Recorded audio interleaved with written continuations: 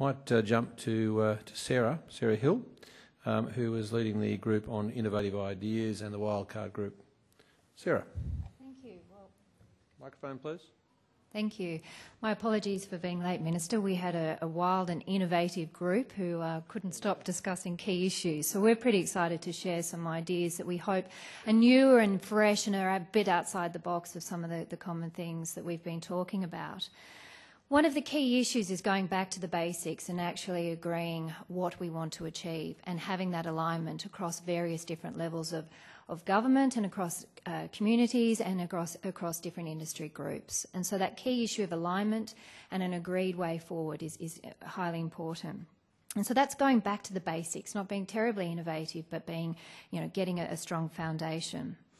Evidence-based planning was incredibly important, but being innovative about ways that we do that and actually being innovative about the communities we're planning for in the future and having that knowledge and looking at examples from overseas, but also being innovative about climate change and these key issues that we will be facing. And then we started to get a bit wild and we started to think outside the box a little bit, and we looked at different ways of planning and actually starting to change some of the processes that we have.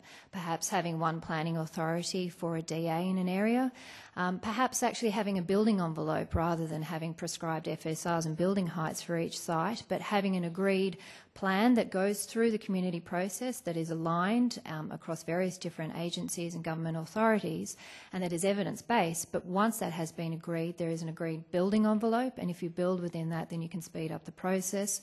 And controversially, a large number of people in the group were keen to actually reduce community consultation at that latter stage, subject to obviously there being community consultation at the start and that evidence base and that clear picture of what we're trying to achieve.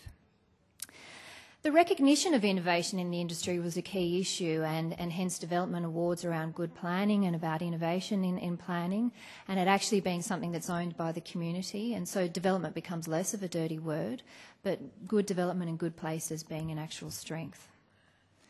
Community empowerment was a key issue, about conflict resolution, about engagement, about hearing the 90% of the community that aren't whinging who are actually supportive. And about PR of good development plans and policies. Some interesting ideas about a 3 zoning system, so no change system, a zone, a tweaking zone where you can come in and tweak things, or an all systems go, you can go in and do whatever you like, let the market dictate. A bit outrageous, but we are the innovative group, the wild cards. And then I think an important message that was coming through and was a lot of passionate people talking about right at the end is about IT and how we use that, and how the system has changed since 1979. We now have the internet.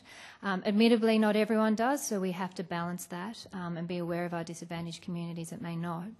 But certainly using the internet and using different overlays, using GIS, and also having overlays in terms of the innovative work that's being done in climate change and building that into the planning system. Also importantly, the economic realities and an overlay of GIS of the economic realities of development. So I think there's some key ideas that are coming out of the group. Another really fun one is the idea of a green DA fast lane. So, we'll leave that to your imagination, but there's some great ideas that came out of the group. Thank you, Sarah. Some of those ideas, I think, come out of some other states as well, because certainly WA has the one planning authority for rezonings, and I think South Eastern Queensland has progressed the building envelope concept quite well.